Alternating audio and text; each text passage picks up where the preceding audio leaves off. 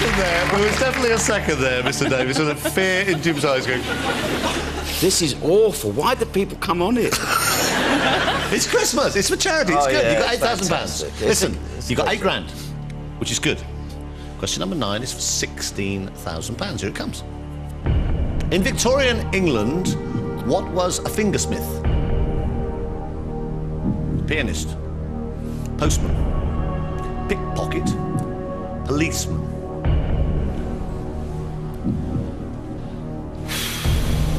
What do you think, Jim? Yeah, I don't think it's a pianist.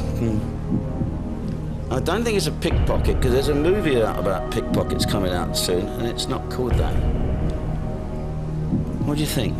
I don't really know the answer to this. Do you think we should use a lifeline? I think we ought to phone a friend. Yes. I'm not sure. Should we phone a friend? I think this is one for Toby. Yes, let's try Toby. He'll Try know. Toby? Who's Toby? Old mate of mine. Who said to me, do you want to try? I don't know, Toby. Oh, Toby. Toby's our friend. We'd like to phone a friend, please. OK. Hello? Toby? It is. It's Chris Tarrant here, and a happy Christmas to you. And a happy Christmas to you too. How are you, mate? Well, you know what's going on. We're right in the middle of Who Wants to Be a Millionaire. We've got Jim and Leah here. They're doing all right, actually. Oh, good. Yeah, no, they're doing fine. First lifeline they've needed. They're on £8,000. They're stuck for £16,000 question. Right. But Jim says Toby will know this. That's his words. Toby will know. Right. All right, mate. Okay. OK, good luck, James. Your time starts now. Hi, Toby. Hi, Jim. In Victorian England, what was a fingersmith? A pianist, a postman, a pickpocket, or a policeman? Oof. I'm not 100% sure on that one, Jim. Okay. Fingersmith. I would guess maybe a pickpocket, but I wouldn't. Oh, it could be a pianist. It'd be one of those two, I think. Okay, mate. I'm not 100% sure. Sorry, Jim. Thanks, Tobe. No Sorry. problem. Sorry. That's good. You just said it's one of the two. You said it definitely isn't.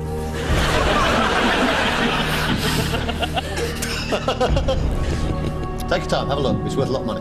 Let's have 50-50. Yes. OK, computer, take away 2 random wrong answers. Leave Leah and Jim the right answer and 1 remaining wrong answer. Oh.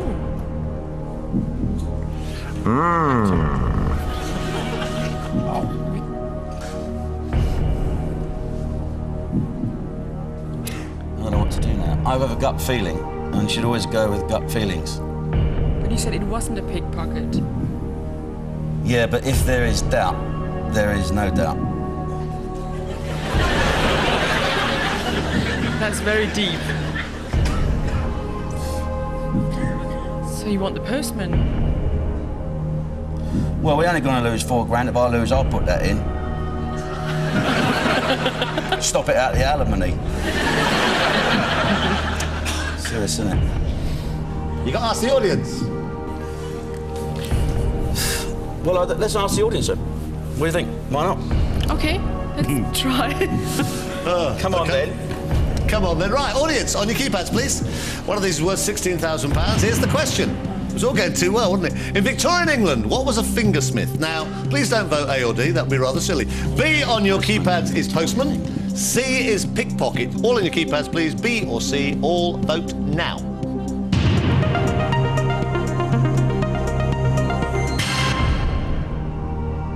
Well, my gut feeling is postman. But then I'm thinking to myself, we're a postman about in Victorian England. It's hard enough to see one now. And Toby said as well he thought it was pickpocket, didn't he? You pick. Are you going to pay the rest if we lose? Is that the deal? OK. Go for pickpocket. Yeah, pickpocket. Final answer. Yes. Quickly, please. Final answer, Chris. You had £8,000 as well. No. We'll take a break. Join us again in a couple of minutes. No! Who Wants to Be a Millionaire? Don't go away, and a happy Christmas.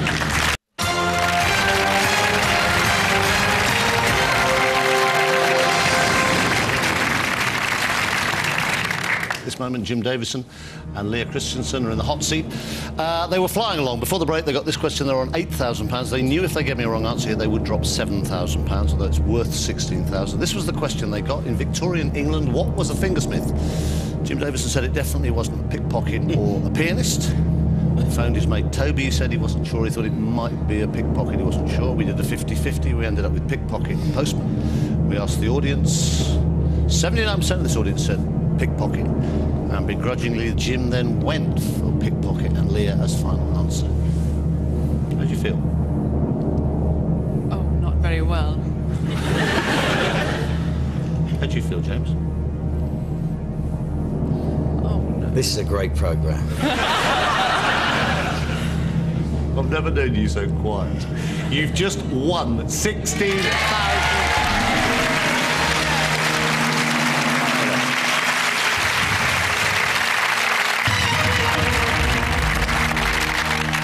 You have £16,000. Question number 10 is for £32,000, and that will be a huge amount for your charities. It would be the minimum amount you would go home with tonight. That will be guaranteed. I'd love to write you out that cheque, but this is a bit serious, guys. If you gave me a wrong answer at this point, you have no lifelines left. You would drop £15,000. OK, it's question number 10. It's Chris, thank you. This is question number 10. It's for £32,000. You do not have to play this question. Here it comes. Who lost to Angela Mortimer in the All-British Ladies Final at Wimbledon in 1961? Virginia Wade, Christine Truman, Ann Jones, Sue Barker. It's worth £32,000. You do not have to play it. You give me a wrong answer, you drop £15,000. This is horrible, isn't it? They all could have been it, couldn't they? Ann Jones is that funny-looking one, isn't she? Sue Barker. Is that Cliff's friend? Weren't her. Christine Truman. Well, she played cricket.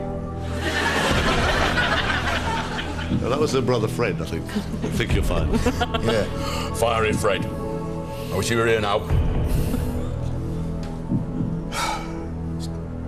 Tennis? I don't know. From 61, don't know. Well, gut feeling again, it's Virginia Wade. OK.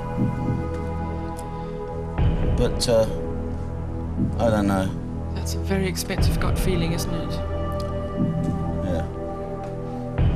Someone at this moment is sitting at home saying, what a dummy.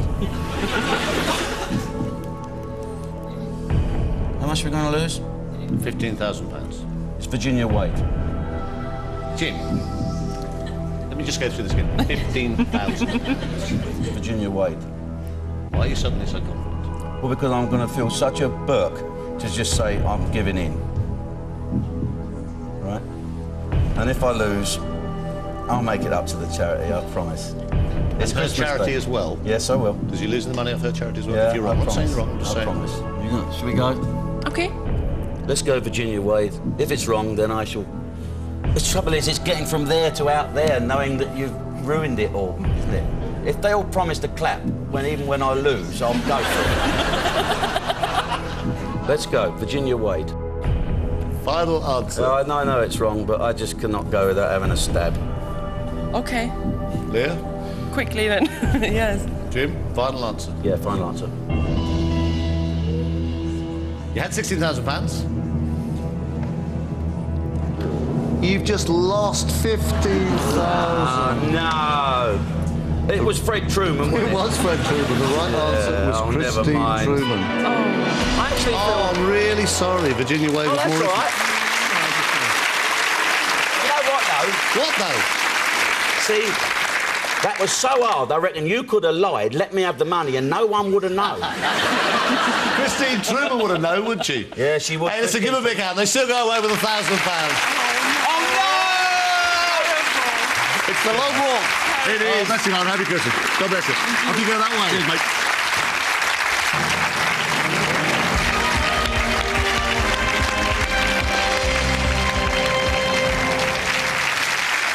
Ah, shame. You went for it as well. So, Jim and Leah go away, still having won £1,000 for their two charities, but as you heard, Jim promised to make up the extra £15,000 they'd lost. Very generous gesture at Christmas. Now, time to welcome our second pair of celebrities this Christmas Day, Simon Cowell and Neil Fox.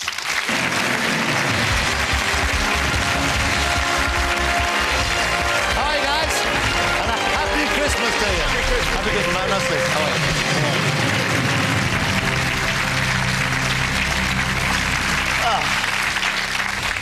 you? So you've only got £1 to beat then? Oh, yes. Here we have, as if you didn't know, music mogul Simon Cowell and his fellow Pop Idol panellist, DJ Neil Fox. Simon left school at 16, had an early job as a humble mail boy, but now runs one of the world's most successful music organisations. He's been behind a wide range of top artists, from Westlife to Robson and Jerome and the Teletubbies. With over 70 records. Didn't he tell you about that? Why are you laughing? How do you know he was gonna bring that up? With over 70 records in the top 30, 17 #1s. An amazing achievement, but he's perhaps still best known for how high he wears his trousers. And here to argue with him about the answers tonight is another Pop Idol judge, Neil Fox, also known as Foxy. He's been a radio disc jockey for more than 20 years, beginning with the world-famous Radio Wyvern. He now works for some obscure little London-based broadcaster called Capital FM. Rings a bit of a phone bell. And tonight Neil's playing on behalf of the Princess Alice Hospice, while Simon's charity is the Battersea Dogs Home. I was intrigued, actually, to think, now, what would Simon Cowell's charity be? Why that one? I like dogs. Yeah. I'm not going to say anything. I won't say a thing. Shut up. I've seen some of the tabloid No, pictures. I like dogs. I do, I love them. But do you... I mean, have you been involved with the Battersea Dogs Home? No, I'd be too sad to go down there, actually, Chris. It is quite sad. Yeah, I would genuinely know I would be too sad, and they do a fantastic job down there. So I want the dogs to have a happy Christmas. OK. Now, Foxy, why your particular one? Why that particular hospice? It's very close to, well, my heart and my home. It was the place where my dad died. And they looked after him for the last 3 weeks. OK. All right, matey. Well, I hope we can raise as much as we possibly can. Bless you, mate. Here we go again. 15 questions, 3 new lifelines are possible, £1 million for their 2 charities. And remember, you have to agree on all your answers and the use of any lifelines. Lots of luck, Neil, Simon. Let's play. Who wants to be a millionaire?